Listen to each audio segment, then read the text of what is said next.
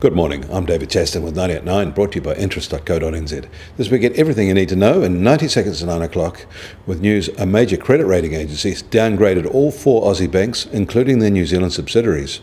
Moody's has cut the long-term ratings of the New Zealand banks ANZ, ASB, BNZ and Westpac to A1 from AA3. That is a one-notch downgrade and takes them out of the very strong classification and into the strong category.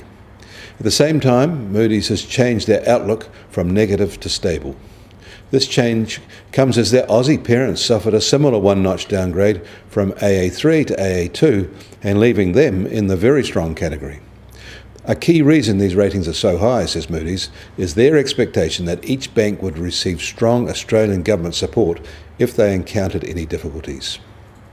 Moody's cited the reason the New Zealand banks get the rating they do is conditional on the expectation that the Aussie parent banks would support the New Zealand operations in the event of difficulty. Moody's did not mention New Zealand government support as the basis for their ratings. They also said the new credit rating level is supported by strong standalone financial profiles, asset quality is currently very strong, and capital remains robust.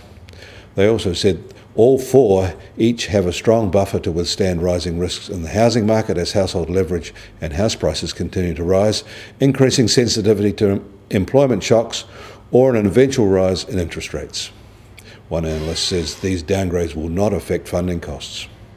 And in other news, the head of the New York Fed says that while American inflation is a bit low, it should rebound alongside wages as the labour market continues to improve. He said the recent patch of weak data is unlikely to derail plans to keep raising interest rates.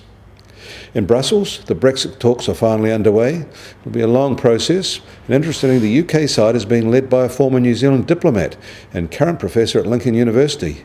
His role is as chief advisor. In China, an academic crackdown is underway.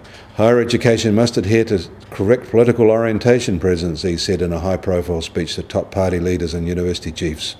Universities must be transformed into strongholds that adhere to party leadership, and political education should be made more appealing, he said. It is being described as the latest front of Beijing's effort to quell opposition to its rule. It may not be obvious to outsiders, but clearly there is growing discontent. In New York, the US 10-year yield is higher today at 2.19%. The curve inversion in China is extending with the 210 variance now 6 basis points. The oil price is lower today. It's just under $44.50 a barrel, while the Brent benchmark is just under $47.